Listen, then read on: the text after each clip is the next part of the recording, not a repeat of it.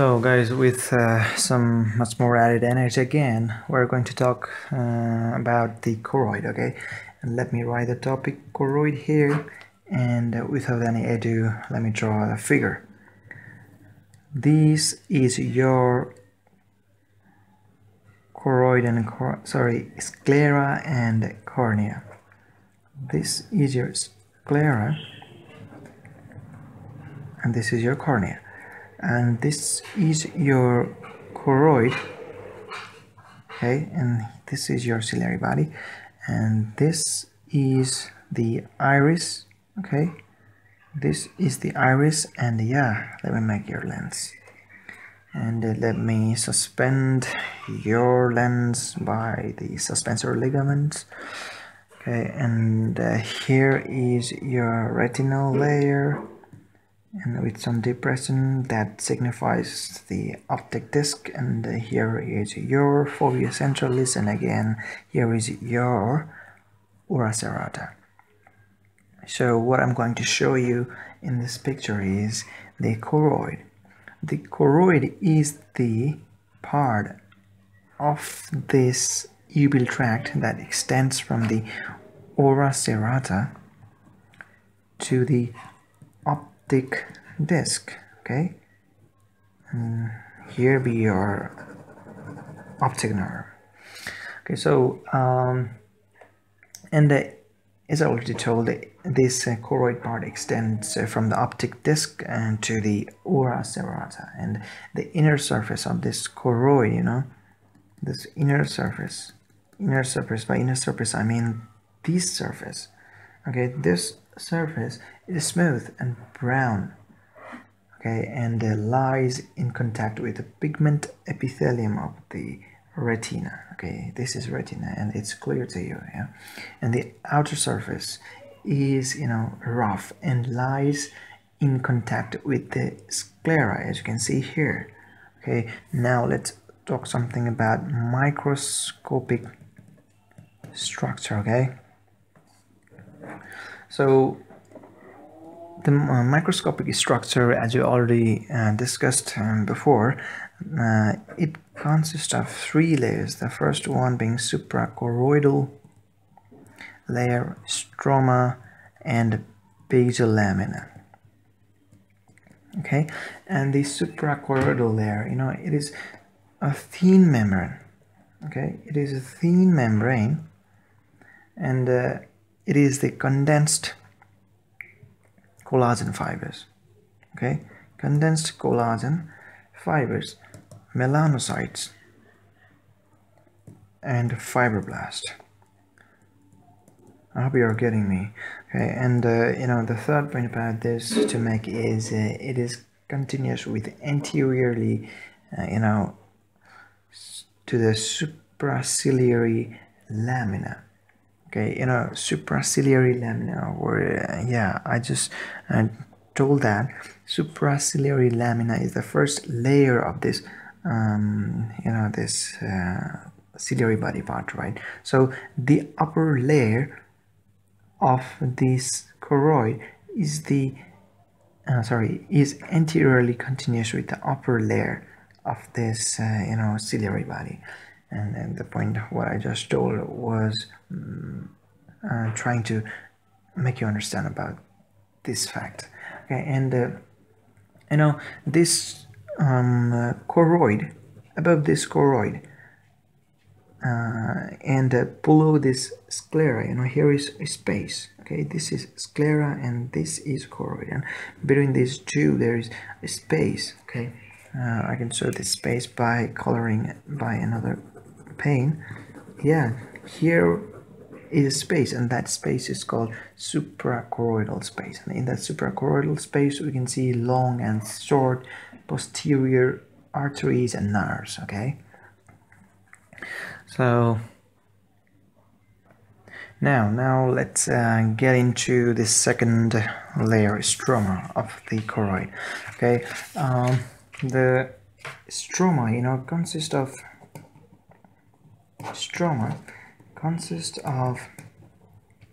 you know, loose collagenous and you know, collagenous and yeah, collagenous tissue, and elastic and reticular fibers. Okay. Stroma consists of the loose collagenous tissue, elastic and reticular fibers. And some books write it also contains pigment. Okay, it contains pigment. Yes, it does actually. Rather pigment cells and plasma cell even. And another fact about this is the main bulk of this layer, stroma, is formed by vessels, and these vessels are arranged in 3 different layers. Okay, 3 different vessels layer. The first one is layer of large vessel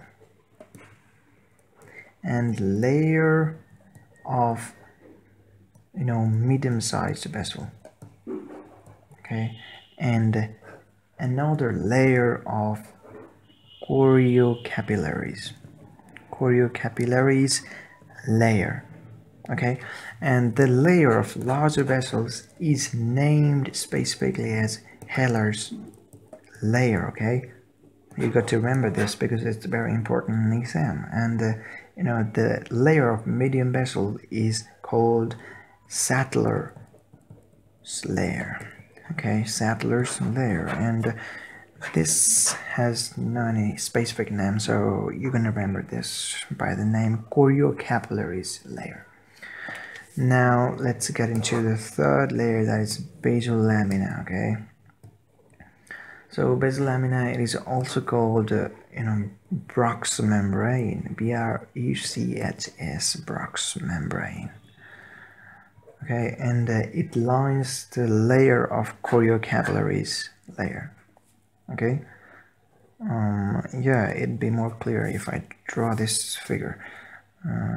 Okay, suppose this is your sclera, and this is your sclera, and this is your choroid, and this choroid is divided into 3 layers. Let me use another color pen. Okay, first layer, suprachoroidal layer, and the 1, 2, and 3. Okay, these 3 are different layers of blood vessels, and the lower one, this is basal lamina. Okay, this basal lamina is lining this choriocapillary layer and Sattler layer. Okay, and Heller's layer, and above this there is suprachoroidal layer. Okay, so this is the first layer, and this is the second layer all together, and this is the third. Okay, suprachoroidal and stroma and the basal lamina, and this stroma is further divided into 3 layers, as I already described in previous page: Heller's, Sattler, and choriocapillaries. Okay, so this is about ciliary. This is about choroid. Okay. Now, now that we have finished talking about the uveal tract, the basic idea we have, right? Now let me talk about the blood supply. Blood supply of the uveal tract. Okay, so basically the uveal tract is supplied by 3 sets of arteries. Okay, 3 sets of arteries. Number 1 being short posterior ciliary arteries. Okay, and the next one is long posterior ciliary arteries, and the third one is anterior ciliary artery. And you know what? These short ciliary arteries and these long posterior ciliary arteries, these arise from the ophthalmic artery. Okay, suppose this is the optic nerve, and they arise. Yeah, from here, and this is short posterior ciliary artery, and this is short posterior ciliary artery, and this is your eyeball. This is your eyeball, and these arises, you know, this artery after arising as the two different trunks, okay, from the ophthalmic artery, each trunk, you know, divide into 10 to 20 branches. Do you hear me? 10 to 20 branches, and these branches which parts the, you know, sclera, around the optic nerve, okay, around the optic nerve. This parts the sclera around the optic nerve and supplies the choroid, you know. Yeah, this supply the choroid. And similarly, the long posterior ciliary arteries, they also arise from the ophthalmic artery. Okay, this is ophthalmic, and this is also ophthalmic artery. They also arise from the ophthalmic artery, and they, you know, they pierce the, you know, medial and they pierce the sclera, you know, in oblique fashion. Let me use a red pen again. In oblique fashion, okay, on either side of the optic nerve. Okay, they pierces obliquely on the medial and the lateral side of the optic nerve. Okay, and you know, they run forward in the suprachoroidal space. Okay, forward in the suprachoroidal space. And do you remember what is suprachoroidal space? Yeah, the space just above the choroid and below the sclera. They run along the suprachoroidal space and reaches the ciliary muscle. You know, I cannot draw here. Okay, let me draw the figure here.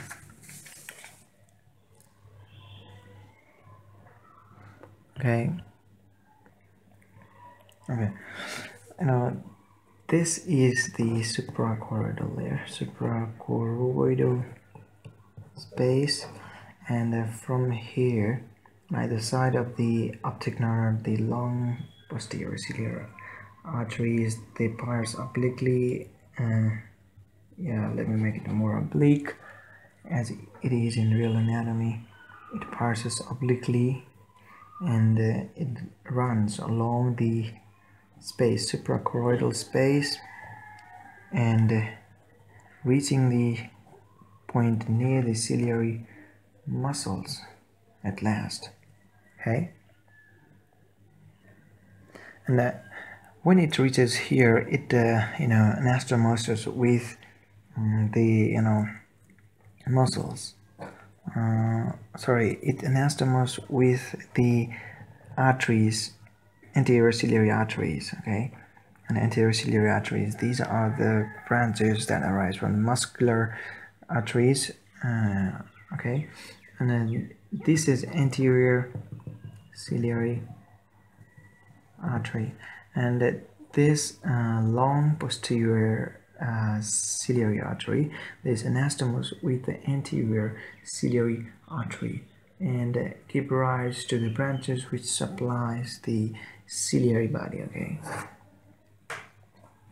now let's get into the anterior ciliary artery. Okay, let me talk something about this anterior ciliary artery. You know, to make this clearer, I have to draw a figure, okay?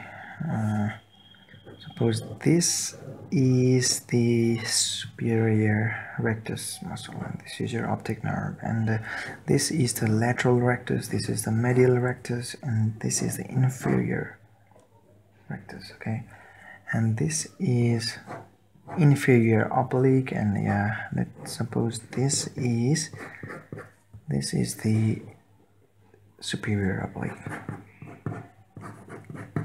So yeah, if this is the ophthalmic artery, and the muscular branch of the ophthalmic artery supplies this inferior rectus, this inferior oblique, and sorry, I should make the same branch, okay?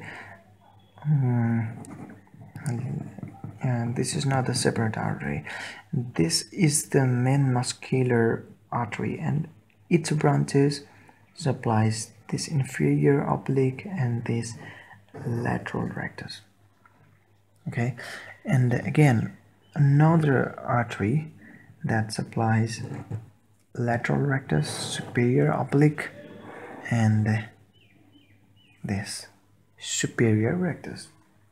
Now what happens is the tendon in this muscle, the tendon in this muscle, the tendon in this muscle, and tendon in this muscle. From these tendons arises next artery. From the superior rectus comes out two arteries. From the tendon of the medial rectus comes out two arteries, and from the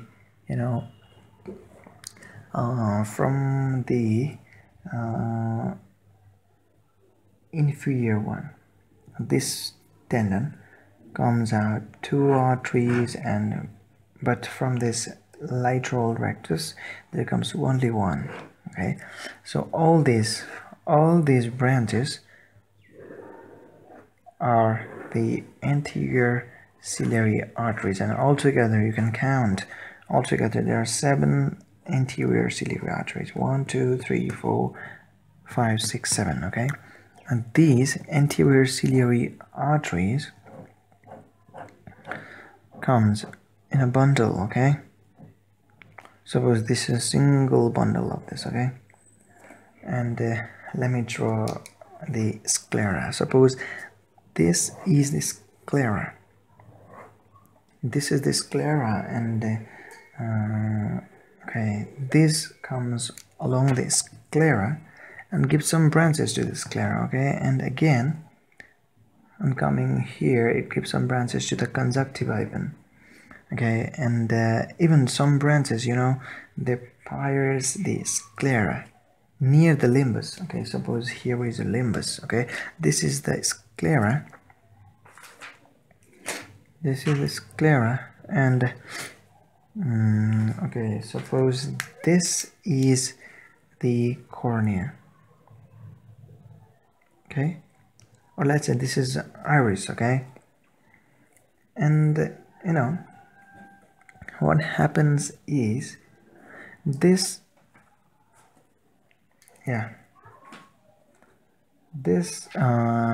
bundle of anterior ciliary arteries pierces the sclera not far from the limbus. It is not far from the limbus, and it crosses the suprachoroidal space.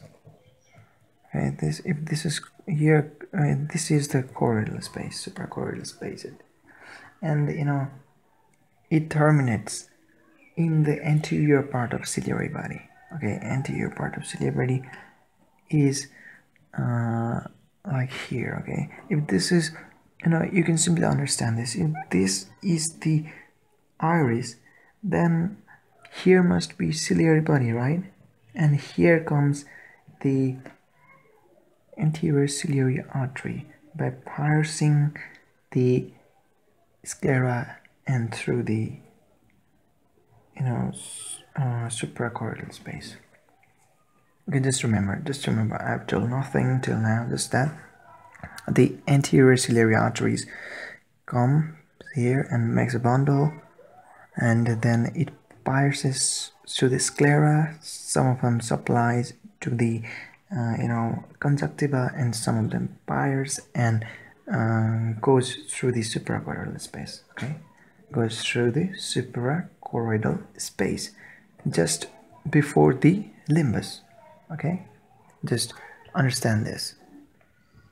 Now you see, just some minutes before I told that these anterior ciliary arteries anastomose with the long posterior ciliary arteries, right?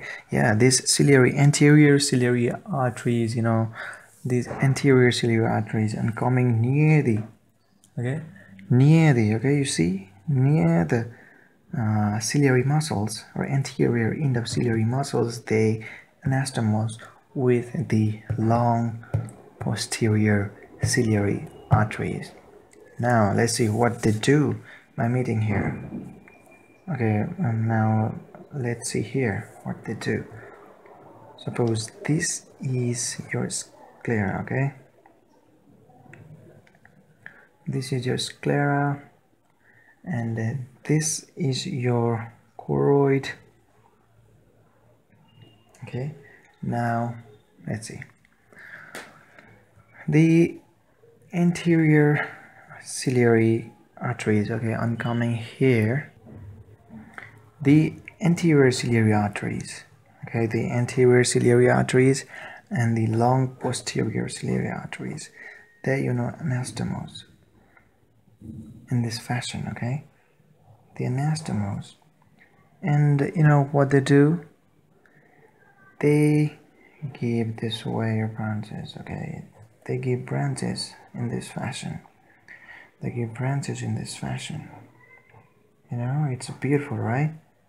It's very funny too to see this much beautiful creation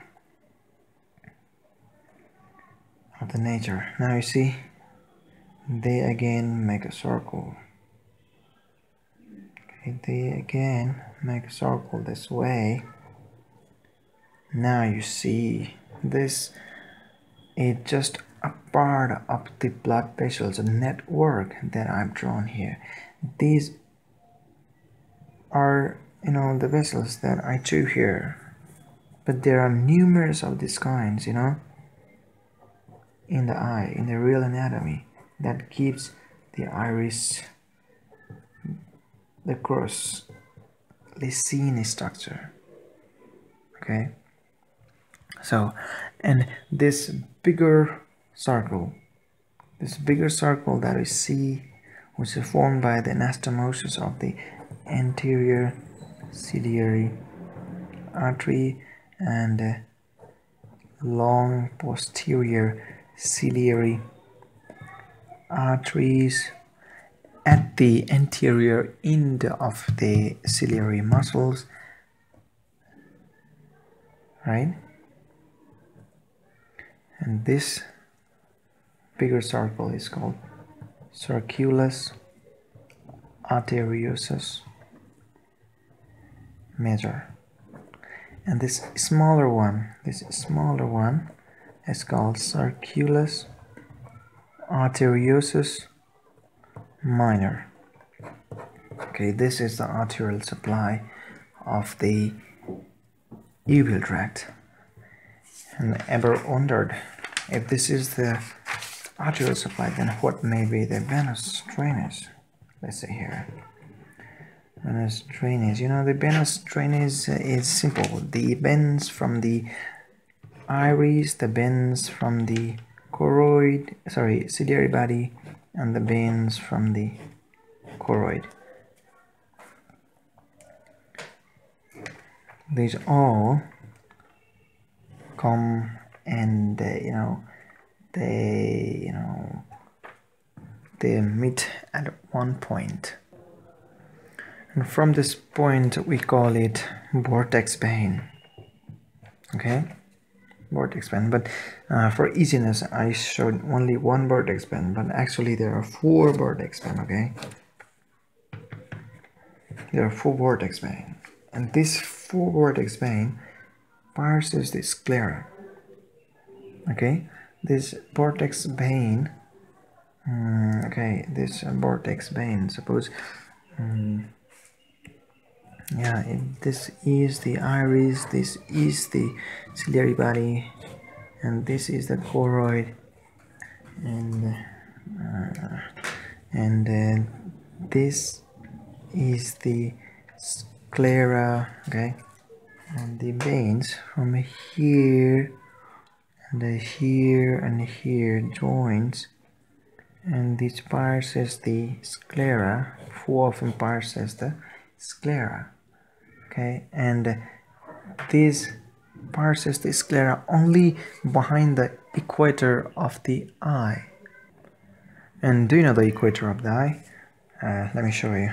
If this is an eye, this is cornea, and this, you know, it's imaginary line, and this is real.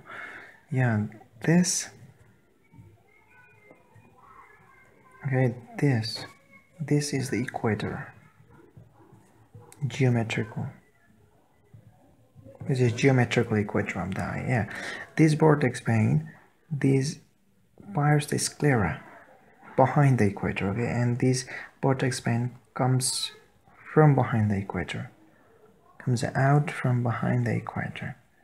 Okay, and this vortex vein drain into the superior and inferior ophthalmic vein.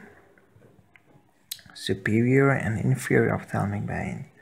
Okay, and the superior and inferior ophthalmic vein, they finally, okay, and the superior and inferior ophthalmic vein, they finally drain into the cavernous sinus.